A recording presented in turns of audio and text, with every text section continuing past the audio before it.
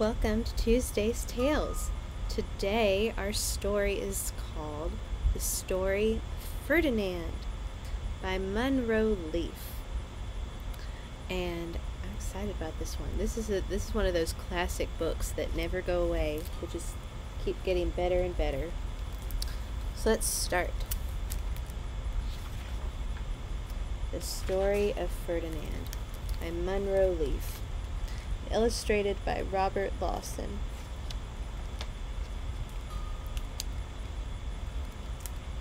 Once upon a time in Spain, there was a little bull, and his name was Ferdinand. Oh. All the other little bulls he lived with would run and jump and butt their heads together. But not Ferdinand. He liked to sit just quietly and smell the flowers. Oh, bless. He had a favorite spot out in the pasture under a cork tree. It was his favorite tree, and he would sit in its shade all day and smell the flowers. Sometimes his mother, who was a cow, would worry about him. She was afraid he would be lonesome all by himself.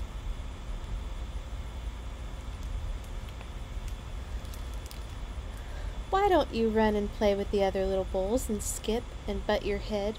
she would say, but Ferdinand would shake his head. "I like it better here, where I can just sit quietly and smell the flowers." It's like, "No thanks, Mom." His mother saw that he was not lonesome, and because she was an understanding mother, even though she was a cow, she let him just sit there and be happy.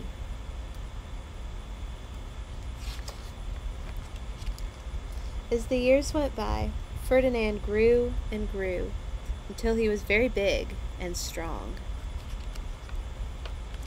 All the other bulls who had grown up with him in the same pasture would fight each other all day. They would butt each other and stick each other with their horns. What they wanted most of all, was to be picked to fight at the bullfights in Madrid. But not Ferdinand. He still liked to sit just quietly under the cork tree and smell the flowers. One day, 5 men came in very funny hats to pick the biggest, fastest, roughest bull to fight in the bullfights in Madrid. All the other bulls ran around snorting and butting and leaping and jumping so the men would think that they were very, very strong and fierce, and pick them.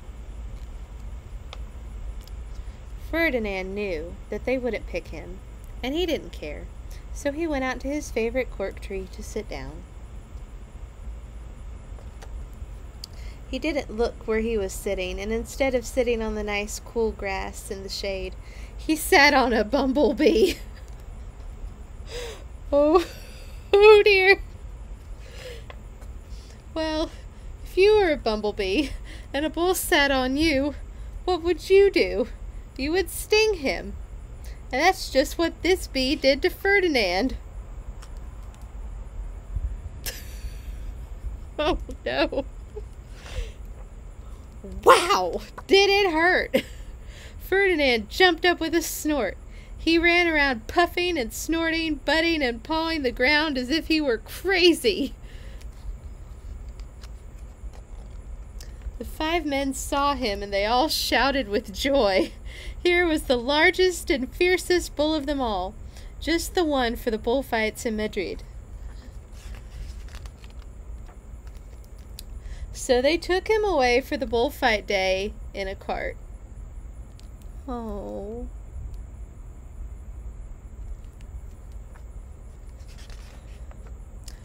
What a day it was. Flags were flying, bands were playing.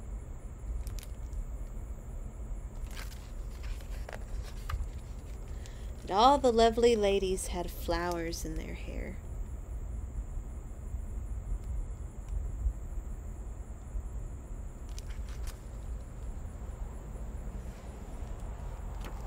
they had a parade into the bull ring. Ooh, with a fancy horse. First came the banderillos, with their long, sharp pins with ribbons on them, to stick in the bull and make him mad.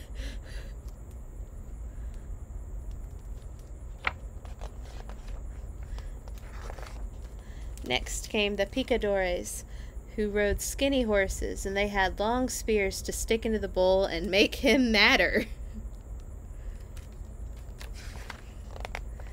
Then came the matador, the proudest of all. He thought he was very handsome and bowed to the ladies. He had a red cape and a sword and was supposed to stick the bull last of all.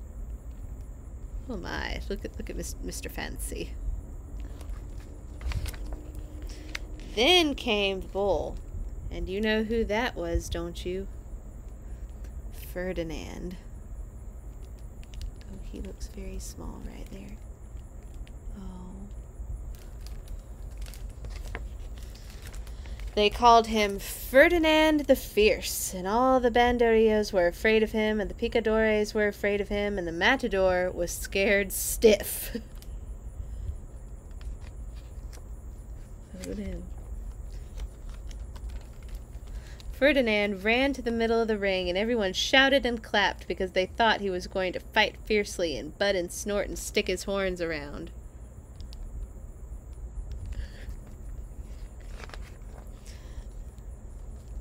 But not Ferdinand. When he got to the middle of the ring, he saw the flowers and all the lovely ladies' hair, and he just sat down quietly and smelled. He wouldn't fight and be fierce, no matter what they did. He just sat and smelled. And the banderilleros, that's probably the correct way. I don't know much Spanish. Banderilleros were mad, and the picadores were madder, and the matador was so mad he cried because he couldn't show off with his cape and sword. Aw, man. So they had to take Ferdinand home.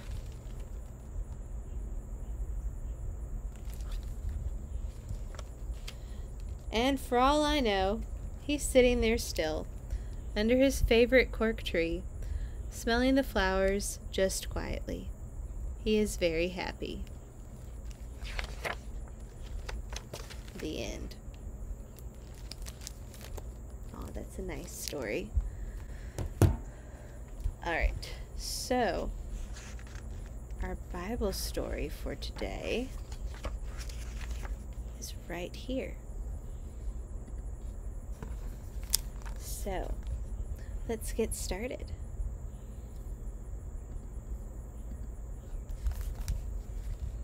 God's people had a new land. Now they needed a king. But God is your king, Samuel told them. He is the one who looks after you best. We want a real king, they said, one we can see. God knew that a king might not be kind to his people or look after them as well as he would, but God's people didn't care. They wanted a king, and they wanted him now. So God gave them a king. He was called Saul, and he seemed like a good king at first. But he became proud and stopped listening to God. He didn't obey God or love God with his whole heart. Saul can't help me with my plan, God said. I need a king who loves me and will teach my people to love me. I need a true king. God had just the one in mind. Go to Bethlehem, God told Samuel. You'll find the new king there. Samuel's job was to listen to God and tell people what God said. That's called being a prophet. Yes. Just in case you weren't sure. So Samuel went to the little town of Bethlehem. God told Samuel to go to Jesse's house. God was going to choose one of Jesse's sons to be the new king. Jesse had 7 strong sons. Now in those days, if you were going to be the king, you didn't have to be the richest or the cleverest, although that was always nice. You had to look like a king, which meant you had to be the tallest and the strongest, so you could carry the longest swords and the biggest armor and defeat everyone. And it didn't hurt to be handsome either. Samuel asked Jesse to bring him each son in turn. So Jesse brought the oldest, tallest, strongest son. This must be the new king, Samuel thought. He looks like a king. But God didn't choose him. You're thinking about what he looks like on the outside, God told Samuel. But I'm looking at his heart, what he's like on the inside. So Jesse showed Samuel his next oldest, tallest, strongest son. But God didn't choose him either. In fact, God didn't choose any of the 7 sons. Samuel said, "Is that all?" Jesse laughed. "Oh, well, there's the youngest one, but he's just the weakling of the family. He's only teeny." "Bring him," asked Samuel. Jesse's youngest son came running up, and God spoke quietly to Samuel. "This is the one." His name was David. "He has a heart like mine," God said. "It is full of love. He will help me with my secret rescue plan. And one day his children's children's children will be the king, and the king will rule the world forever." Samuel anointed David's head with oil, which was a special way to show that you were God's chosen king. "You will be the new king one day," Samuel told him. And sure enough, when he grew up, David became king. God chose David to be king because God was getting his people ready for an even greater king who was coming for them. Once again, God would say, "Go to Bethlehem. Go find the new king there." And there, one starry night in Bethlehem, the little town of Bethlehem, in the town of David, 3 wise men would find him. The end. Well, thanks for joining us today, and hope to see you again soon. Bye.